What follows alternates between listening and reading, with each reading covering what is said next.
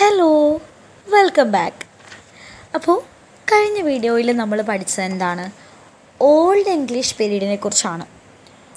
ആ വീഡിയോയിൽ നമ്മൾ പറഞ്ഞിരുന്നു നോർമൻ കോൺക്വസ്റ്റോടു കൂടി ഓൾഡ് ഇംഗ്ലീഷ് പീരീഡിന് ഒരു എൻഡ് സംഭവിച്ചെന്ന്.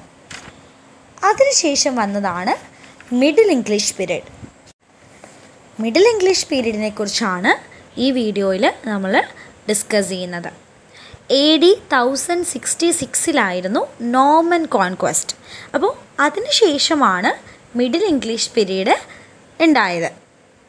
അങ്ങനെ ഓൾഡ് ഇംഗ്ലീഷ് പീരീഡിൻ്റെ ആ ഒരു ഫൈനൽ സ്റ്റേജ് എത്തിയപ്പോഴേക്കും ഒരുപാട് ചേഞ്ചസ് നമുക്ക് ഇംഗ്ലീഷ് ലാംഗ്വേജിൽ, അതായത് ഓൾഡ് ഇംഗ്ലീഷ് ലാംഗ്വേജിൽ വരുന്നത് കാണാനായിട്ട് സാധിക്കുമായിരുന്നു. അതിലെ ഏറ്റവും പ്രധാനപ്പെട്ട ഒരു കാര്യം എന്ന് പറയുന്നത് എങ്ങനെയാണ് നോർമൻ കോൺക്വസ്റ്റിലൂടെ പുതിയ പുതിയ ഫ്രഞ്ച് വേർഡ്സുകൾ ഇംഗ്ലീഷിലേക്ക് ഇൻട്രൊഡ്യൂസ് ചെയ്യപ്പെട്ടതെന്നാണ്. ഒന്നോ രണ്ടോ വേർഡ്സ് അല്ല അത്തരത്തിൽ ഫ്രഞ്ചിൽ നിന്ന് ഇംഗ്ലീഷിലേക്ക് വന്നത്. ഒരു ലാർജ് നമ്പർ ഓഫ് വേർഡ്സ് തന്നെ ഫ്രഞ്ചിൽ നിന്ന് ഇംഗ്ലീഷിലേക്ക് introduce ചെയ്യപ്പെട്ടിരുന്നു. And this resulted in the gradual disappearance of the roughy phonetic character of English spelling. 1500 കൂടിയാണ് മിഡിൽ ഇംഗ്ലീഷ് പീരീഡ് അവസാനിക്കുന്നത്. And it can be also said that this period ended with the introduction of printing press to English. കാക്സൺ 1476 printing press introduce ചെയ്തു. അപ്പോൾ ഈ ഒരു സമയത്ത് തന്നെയാണ് middle English പീരീഡിന് ഒരു end വരുന്നത്. Diversity of ഡയലക്റ്റുകളാണ് middle English പീരീഡിൻ്റെ one of the remarkable features. Mainly 4 ഡയലക്റ്റുകളാണ് നമുക്ക് middle English പീരീഡിലുള്ളത്. Northern, east Midland, west Midland and southern. ഇതിലെ ഈസ്റ്റ് മിഡ്ലാൻഡ് ഡയലക്റ്റ് ഇവോൾവ് ചെയ്തിരിക്കുന്നത് മേഴ്സിയൻ ഡയലക്റ്റിൽ നിന്നാണ്. ഓൾഡ് ഇംഗ്ലീഷിലെ മേഴ്സിയൻ ഡയലക്റ്റിൽ നിന്നാണ് വിശ്വസിക്കുന്നത്. ഈ ഒരു മിഡിൽ ഇംഗ്ലീഷ് പീരീഡിൻ്റെ ഏറ്റവും വലിയ ഒരു ഫീച്ചറായിട്ട് നമുക്ക് പറയാൻ പറ്റുന്നത് ഓൾഡ് ഇംഗ്ലീഷ് പീരീഡുമായിട്ട് കമ്പയർ ചെയ്യുമ്പോൾ ഇവിടെ സംഭവിച്ചിരിക്കുന്ന ചേഞ്ചസ് തന്നെയാണ്. ഓൾഡ് ഇംഗ്ലീഷ്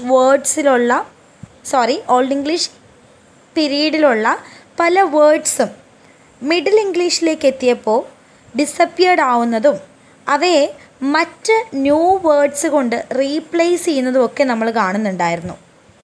ഈ റീപ്ലേസ് ചെയ്യപ്പെട്ട പുതിയ വേർഡ്സും പിന്നീട് പല ചേഞ്ചസ് അണ്ടർഗോ ചെയ്തു. അതിൽ കുറച്ച് വേർഡ്സൊക്കെ സർവൈവ് ചെയ്തു. പക്ഷെ അതിൻ്റെ ഫോമിനും മീനിങ്ങിനുമൊക്കെ മാറ്റമുണ്ട്. അതായത് മിഡിൽ ഇംഗ്ലീഷിലെ ആ ടൈം വെച്ച് നമുക്കിപ്പോൾ ആ വേർഡ്സിനെ അനലൈസ് ചെയ്യാനായിട്ട് പറ്റത്തില്ല. Because we can rarely recognise dum. പല വേർഡ്സിൻ്റെയും ഗ്രമാറ്റിക്കൽ സ്ട്രക്ചറിൽ വളരെ വലിയ ചേഞ്ചസ് ആണ് നമുക്ക് വിറ്റ്നസ് ചെയ്യാനായിട്ട് പറ്റുന്നത്. വേർഡ്സുകൾ മാറി, സ്പെല്ലിങ്ങുകൾ മാറി, പ്രൊനൗൺസിയേഷനും മീനിങ്ങും ഒക്കെ നന്നായിട്ട് മാറിയിട്ടുണ്ട്. ആൻഡ് ഫൈനലി നമ്മളീ കാണുന്ന എല്ലാ ചേഞ്ചസും ഓൾഡ് ഇംഗ്ലീഷ് പീരീഡിൽ നിന്ന് മിഡിൽ ഇംഗ്ലീഷ് പീരീഡിലേക്കുള്ള ആ ഒരു ജേർണിയിലെ വളരെ പ്രോമിനൻ്റ് ആയിട്ടുള്ള മൈൽ സ്റ്റോൺ ആയിട്ട് നമ്മൾ കാണാനായിട്ട് തുടങ്ങി. അതായത് ഈ ചേഞ്ചസ് വന്നതുകൊണ്ട് തന്നെ ആ ഒരു ഓൾഡ് ഇംഗ്ലീഷ് എന്നത് വേറൊരു രൂപത്തിലേക്ക് എത്തിപ്പെടുകയുണ്ടായി. അതാണ് നമ്മൾ കാണുന്ന middle English period. Middle English പീരീഡിലെ spelling and pronunciation നോക്കുകയാണെങ്കിൽ there was a fundamental change that occurred in spelling, pronunciation, vocabulary and grammar. Old English period കഴിഞ്ഞ് നമ്മൾ മിഡിൽ ഇംഗ്ലീഷ് പീരീഡിലേക്ക് എത്തുമ്പോഴും കുറേ അധികം നാളത്തേക്ക് സൗണ്ട്സുകൾ അതേപോലെ തന്നെ നിലനിൽക്കുകയുണ്ടായി.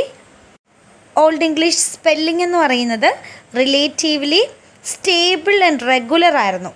എന്നാൽ മിഡിൽ ഇംഗ്ലീഷ് സ്പെല്ലിങ്ങിലേക്ക് വരുമ്പോൾ this varied greatly from place to place. ഒരു സ്ഥലത്ത് സ്പെല്ല് ചെയ്യുന്ന രീതിയിലായിരിക്കില്ല മറ്റൊരു സ്ഥലത്ത് സ്പെല്ല് ചെയ്യുകയുണ്ടാവുക. ഇപ്പോൾ ലീഫ്, LEAF എന്ന ആ ഒരു word LIEF, LIEIF, LEIF, LEFE അങ്ങനെ പല രീതിയിൽ സ്പെല്ല് ചെയ്യുന്നുണ്ടായിരുന്നു. അതുപോലെ തന്നെ middle English പീരീഡിലാണ് French spelling traditions English ലാംഗ്വേജിലേക്ക് introduce ചെയ്യപ്പെട്ടത്. വൊക്കാബുലറിയിലേക്ക് വരുമ്പോൾ ഒരു ഹെട്രോജീനിയസ് നേച്ചറാണ് മിഡിൽ ഇംഗ്ലീഷ് വൊക്കാബുലറിക്കുള്ളത്. അതുപോലെ തന്നെ a good number of utilitarian words like egg, sister, window, etc. came into English language from Old Norse. അതുപോലെ തന്നെ നോർമൻ കോൺക്വസ്റ്റിൻ്റെ റിസൾട്ടായിട്ട് ഓൾഡ് ഇംഗ്ലീഷ് വേർഡ്സ് പലതും out of use ആയിട്ട് മാറുന്നുണ്ട്. ആൻഡ് മിഡിൽ ഇംഗ്ലീഷ് പീരീഡിലേക്ക് വന്നപ്പോൾ ഈ out of use ആയിട്ടുള്ള വേർഡ്സുകളെല്ലാം replace ചെയ്യപ്പെട്ടു by words of Norman French. നമുക്ക് പറയാൻ പറ്റും ഈ ഒരു നോർമൻ കോൺക്വസ്റ്റിന് വളരെ അടുത്ത് തന്നെ, ആ ഒരു കോൺക്വസ്റ്റ് കഴിഞ്ഞ ഉടനെ തന്നെ ഫ്രഞ്ചിൽ നിന്ന് ഇംഗ്ലീഷിലേക്ക് വേർഡ്സുകൾ എത്തിയത്. കിച്ചൺ റിലേറ്റഡ് ആയിട്ടുള്ള അല്ലെങ്കിൽ കുക്കിംഗ് റിലേറ്റഡ് ആയിട്ടുള്ള words like soup, sauce, toast ഇതെല്ലാം ഫ്രഞ്ചിൽ നിന്ന് ഇംഗ്ലീഷ് ലാംഗ്വേജിലേക്ക് ബോറോ ചെയ്യപ്പെട്ടത് മിഡിൽ ഇംഗ്ലീഷ് പീരീഡിലാണ്.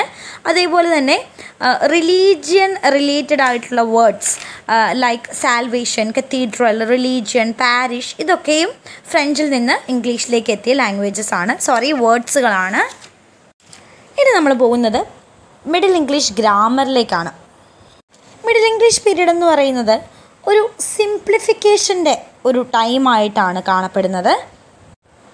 ES എന്നത് യൂഷ്വലി മിഡ്ലാൻഡ് ഡയലക്റ്റുകളിൽ നോർമൽ വേർഡ്സിനോട് കൂടി ചേർത്ത് പ്ലൂറൽ ഫോമിൽ എഴുതാനായിട്ട് ഉപയോഗിച്ചു. മിഡിൽ ഇംഗ്ലീഷ് ഡയലക്റ്റിൽ ESന് പകരം EN ആണ് യൂസ് ചെയ്തിരുന്നത് പ്ലൂറൽ ഫോമിലേക്ക് മാറ്റാനായിട്ട്. അതുപോലെ തന്നെ ഓൾഡ് ഇംഗ്ലീഷ് പീരീഡിൽ നിന്ന് വ്യത്യസ്തമായിട്ട് personal pronounce like she, he ഇതെല്ലാം മിഡിൽ ഇംഗ്ലീഷ് പീരീഡിലാണ് ഇൻട്രൊഡ്യൂസ് ചെയ്തത് ഗ്രാമറിലേക്ക്. എന്നാൽ പല old English function വേർഡ്സും like pronounce, articles, conjunctions, prepositions, auxiliary verbs ഇതെല്ലാം മിഡിൽ ഇംഗ്ലീഷ് പീരീഡിലും റിമൈൻ ചെയ്തു. ആൻഡ് ഇന്ന് പ്രസൻറ്റ് ഡേയിലും ഇവയിൽ പലതും സർവൈവ് ചെയ്യുന്നുണ്ട്. അന്ന് ഓൾഡ് ഇംഗ്ലീഷ് പീരീഡിൽ കണ്ട വേർഡ്സുകൾ നമ്മൾ ഇന്ന് മോഡേൺ ഇംഗ്ലീഷ് പീരീഡിൽ പോലും കാണുന്നുണ്ട്. കുറേ അധികം വേർഡ്സ് സർവൈവ് ചെയ്യുന്നുണ്ട്. ഇനി നമ്മളെല്ലാവരും എല്ലാ സെൻറ്റൻസിലും അല്ലെങ്കിൽ ഒരു പാരഗ്രാഫിൽ മിനിമം ഒരു 10 തവണയെങ്കിലും യൂസ് ചെയ്യുന്ന ദ എന്ന വേർഡ്, THE, ദ, ധി എന്നൊക്കെ പറയുന്ന ആ ഒരു വേർഡ് മിഡിൽ ഇംഗ്ലീഷ് പീരീഡിലാണ് ഇൻട്രൊഡ്യൂസ് ചെയ്യപ്പെട്ടത്. ഒരു സിഗ്നിഫിക്കൻറ്റ് ഡെവലപ്മെൻ്റ് ആയിട്ട് നമ്മൾ കാണുന്ന ഒന്നാണിത്. അതുപോലെ തന്നെ നമ്മുടെ കമ്പാരേറ്റീവ് ആൻഡ് സൂപ്പർലേറ്റീവ് ഫോംസ് ആയിട്ടുള്ള ER, EST തുടങ്ങിയ ആ ഫോംസുകളെല്ലാം നമ്മൾ ഇൻട്രൊഡ്യൂസ് ചെയ്തത് മിഡിൽ ഇംഗ്ലീഷ് പീരീഡിലാണ്. ഈ പറയുന്ന കമ്പാരേറ്റീവ് ആൻഡ് സൂപ്പർലേറ്റീവ് ഫോംസിന് ഒരു വലിയ യൂസേജസ് കാണുന്നത് ഈ മിഡിൽ ഇംഗ്ലീഷ് പീരീഡിൻ്റെ തുടക്കത്തോടു കൂടിയാണ്. In short, the middle English period witnessed the transformation from A synthetic to an analytic type of grammar. ഇത്രയുമാണ് നമുക്ക് മിഡിൽ ഇംഗ്ലീഷ് പീരീഡിനെ കുറിച്ച് പറയാനുള്ളത്. Hope you understand. Thank you.